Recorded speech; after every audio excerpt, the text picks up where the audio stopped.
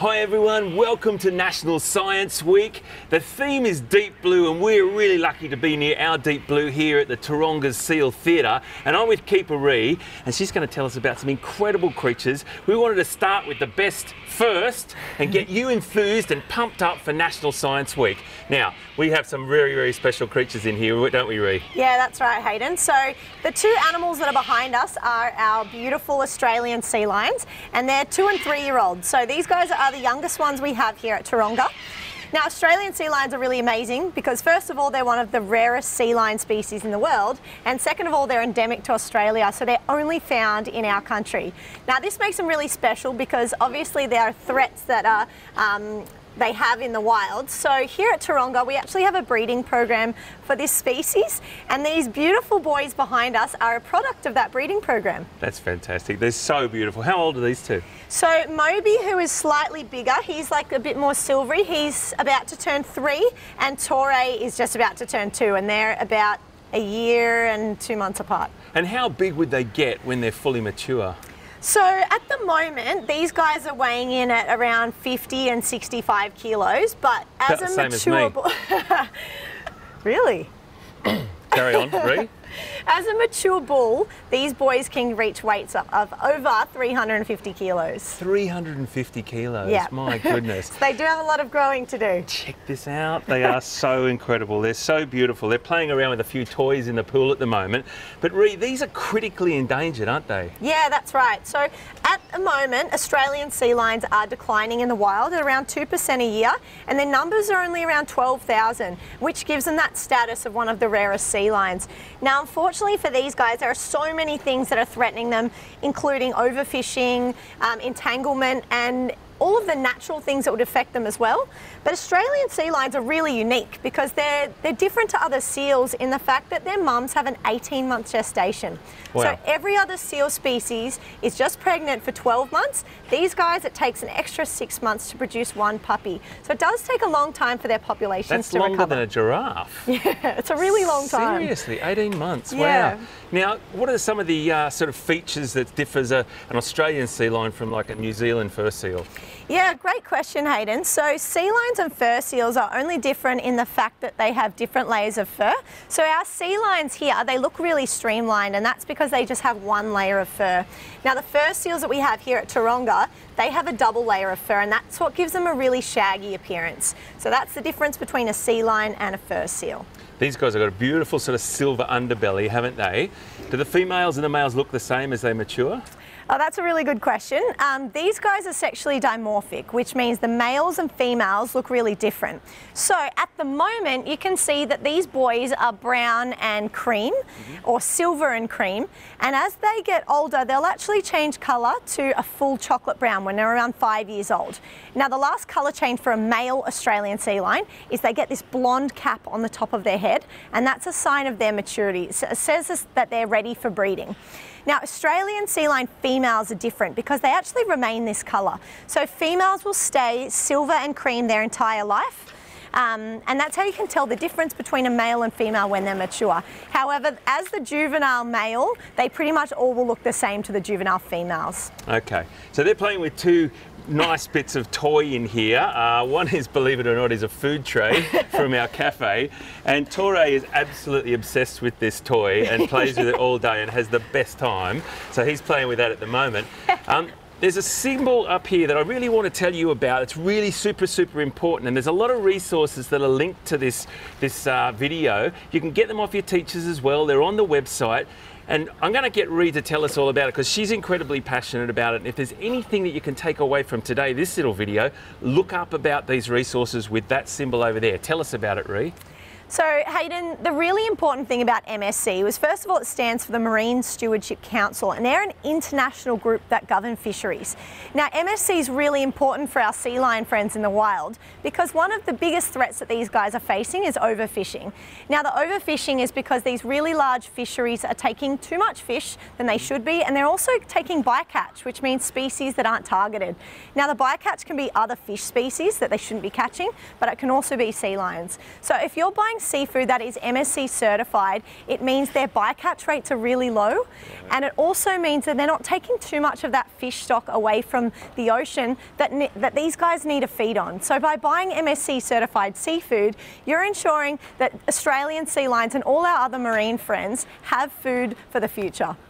It's really important, and every time that we do a presentation here, we talk about MSC, and if you can go to your fishmonger or your fish supplier and ask if that fish is MSC, then you're putting pressure on them. You're making them ask. Go with mum and dad and say, is this MSC certified fish? And that fishmonger will actually go, hang on, the more people that are saying it, the more likely I am to start to stock it, right, Rie? Yeah, that's right. So it's really up to us as consumers to ask for MSC, because there's no point in fisheries getting certified if nobody cares. So one of the biggest things that we can do, if you've got a place where you go get seafood regularly, is ask them if they have MSC certified seafood.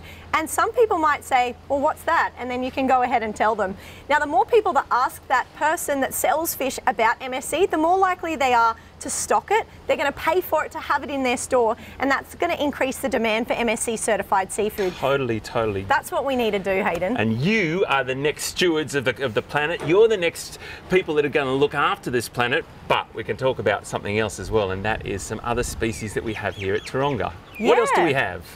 So we have 4 different species of seals here at Taronga. So of course we've got our beautiful Australian sea lions that are the focus of our breeding program. We also have California sea lions. So these guys are natives to the west coast of America, but all of our guys were actually born in zoos around Australia and the world. We also have some rescued species of seals that are more locally found. So the long-nosed fur seals, or our New Zealand fur seals, are also here at Taronga, and all of the ones that we have here are all rescued animals. They've washed up around Sydney's beaches and have come in through our hospital. And we also have a single sub-Antarctic fur seal who came into us the same way through our hospital, but he was rescued. Rare, relocated, or rescued. That's right. That's all our seals. Is there any chance, just for our incredible students here, that we could see something else, Rie? Have you got time? Yeah, I think we have time. Let's go check out another one of our seals. Come and have a look at this. So Rie, who do we have here? This is Murphy, our largest and eldest California sea lion. Isn't he amazing? Check him out. So very, very different from our Australian sea lions we were just with. Can you talk through some of the adaptations for us, please? Yeah, so our seals and sea lions are perfectly adapted to a life in the ocean, and they have a few features that you can see really easily that show that off. So first of all, I'm going to point out Murph's whiskers there. You can see they're really long. He has really great control of those whiskers. Now, we call them vibrissae, and what they use these for are when they can't find food in dark or murky water, they can actually pick up on the vibrations that fish are making in the water, and they can track their food down using those whiskers. Now, what other features they have on their head are those ears. So all the seals we have here are either fur seals or sea lions, and they all fall under the eared seal family, or the odorids. They're tiny, aren't they? That's right. They're these tiny little ears on the side of Murphy's head right here. They sort of fold back too. That's right. They're rolled up so that they don't get any water in them, but they're also perfectly curled so that they don't cause any drag, so they can move through the water without having these big flopping ears holding them back. Now, you might also notice that when Murphy's just sitting here, he's actually holding his breath.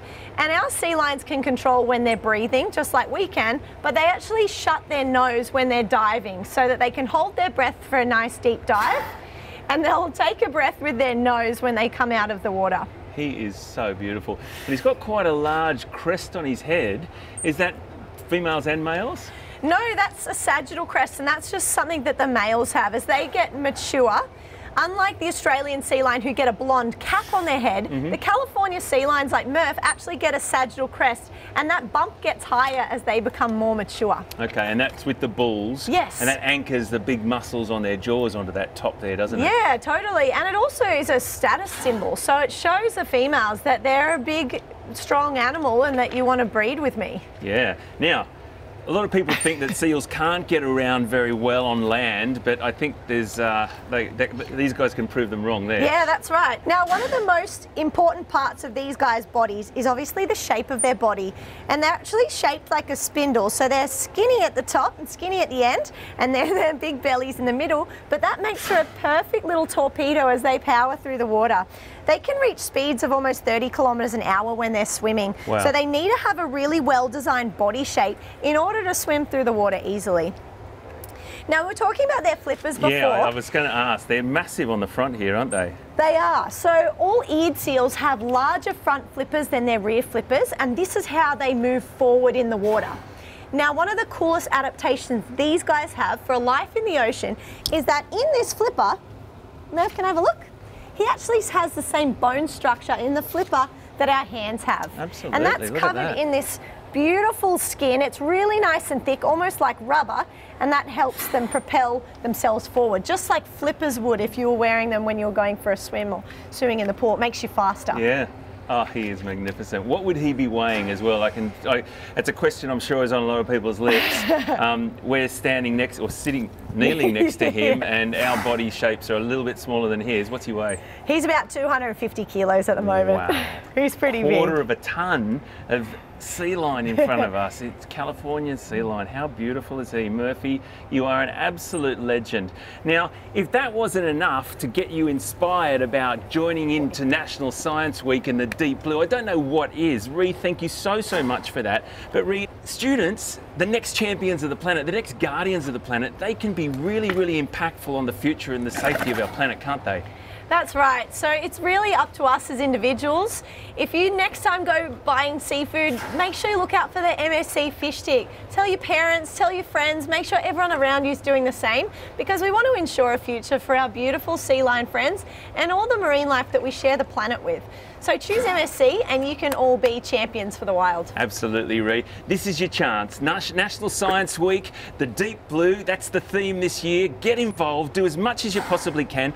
The links are on the website. Your teachers have got all the links. Ask them, pester them. Be a pest, be the mosquito in the tent, and you're going to be a champion for the wild. We'll see ya. Thanks so much.